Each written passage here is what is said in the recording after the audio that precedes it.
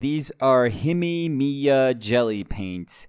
I don't know exactly how much they differ between regular gouache and these jelly-ish feeling paints. They have to be different because gouache actually dries very, very quickly. It actually sets quite quickly and you have to reactivate it. But these, I don't know if it's just the sheer volume of them, but they actually keep pretty fresh throughout the painting session and after a couple of days using them. So they've found a really wonderful way to keep really high chroma. The handling is actually pretty nice, I would say. They do change in saturation. I mean, they become a little more desaturated once they dry, and obviously they change their value once they dry also, but that's almost every water miscible paint. You know, acrylic does that, watercolor does that, and obviously gouache does that.